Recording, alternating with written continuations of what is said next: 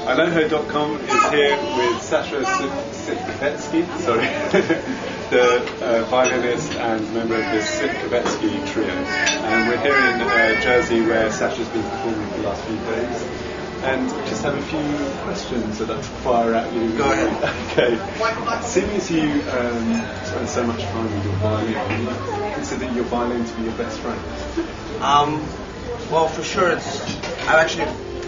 think the longer you have an instrument, you go very attached to it. So I've had probably about 4 or 5 instruments in my life, but this instrument I've had the longest. I've had this one since 2000, summer of 2000. It's a wonderful 1753 Guadagnini, and it's on very generous loan from a private collector in Switzerland. It's for sure incredibly important to me, and I love this instrument very much. So no chance of straying with another instrument? Well. Tempted. No, it's different instruments are different things, and I'm so lucky to be able to have this instrument to play. For me, it's actually very often people come up after the concert and they ask me about my instrument, and they say how well the two seem to suit each other, myself and the instrument. So you made for each other? Apparently. Yeah. Okay.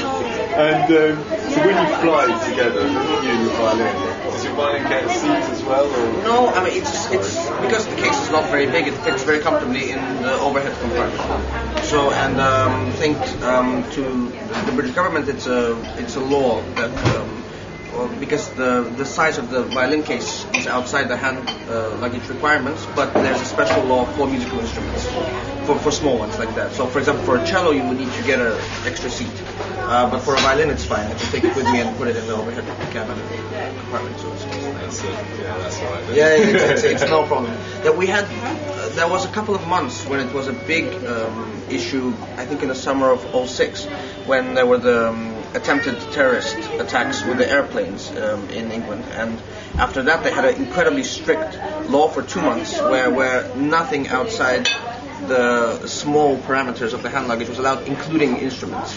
And so there were actually situations where some orchestras cancelled their trip. It was during the prom season, so some orchestras actually cancelled their trips to the proms because they couldn't get their violins on board.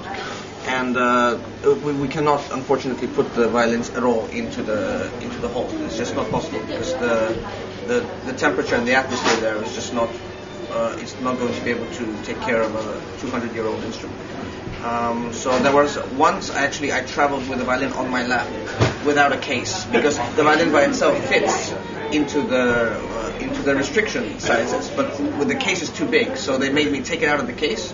And I just wrapped it around and put it in a plastic bag and just carried it. Did you play for the other passengers? No.